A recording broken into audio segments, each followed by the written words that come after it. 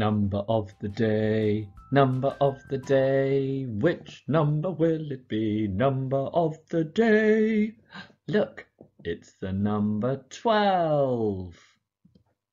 Can you find the number 12 on the number shapes? Can you see? So where the 1 is, that means 110. There's 110 in 12. And where you see the number 2, that means 2 ones or 2 more. So it's a 10 and 2 more. Can you see the 10 and 2? I bet you can. Here it is. Well done if you found that one. Shall we have a little look then at what else 12 is the same as? 12 is the same as 10 fingers and 2 more. Look, you might have to use your toes. 12 is the same as 2 sixes. Double 6 is 12.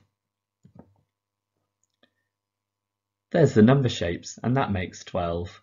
And there they are again. And that's how you write the word 12 in numbers. Okay, so next up, there's the fewer.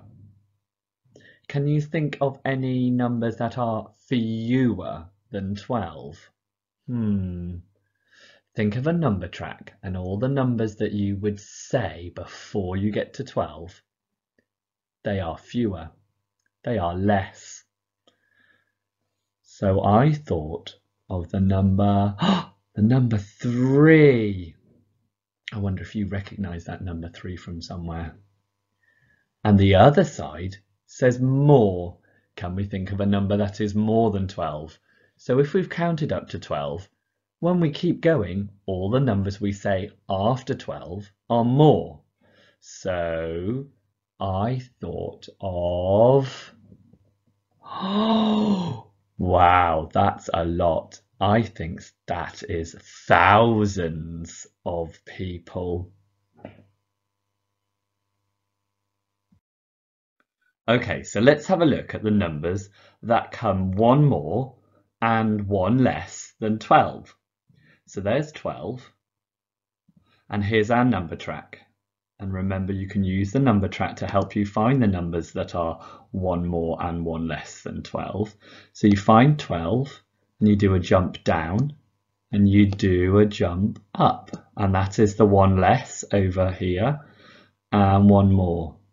Okay, so if I make the number track disappear, are you ready? What's 1 less? When you're counting to 12, what number do you say just before? Or if you have 12 cakes and you eat one, how many have you got then? 11.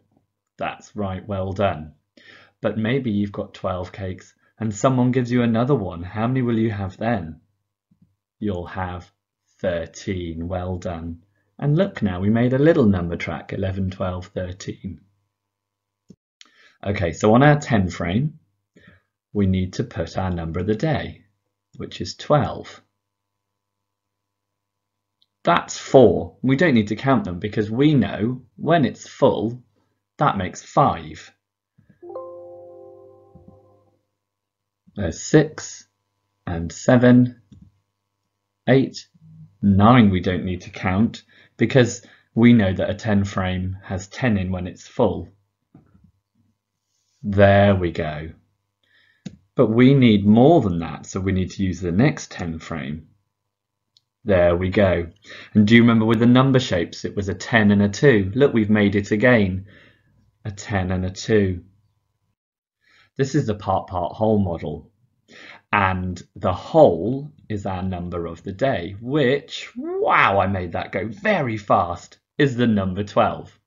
Now remember, you can do this at home if you draw your own part-whole model like this, and then use counters or anything you've got that you can put in your hole at the top. The number is 12 today. So then you can move your counters into the other parts into the other circles, the 2 parts, and they will give you numbers that add together to make 12. But when we do number of the day on here, we always put 10 as one part, and then that leaves 2 as the other.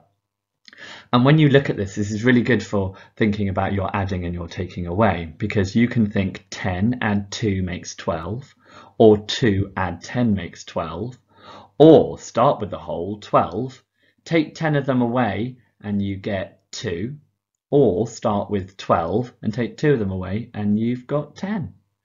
Well done.